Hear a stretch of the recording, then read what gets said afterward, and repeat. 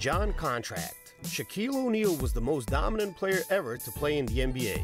But just like many American kids, football was his first love.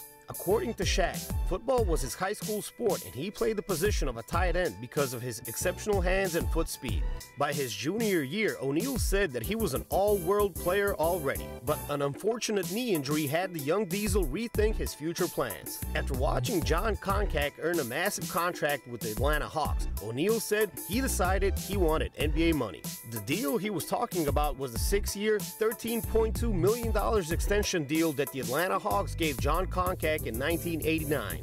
Not only did the 7-foot Contract average just 4.7 points and 6.1 rebounds one season before his deal, but his salary was also bigger than what both Larry Bird and Magic Johnson made at that time. Because of that, he earned the nickname John Contract for receiving one of the 10 worst contracts in the history of the NBA.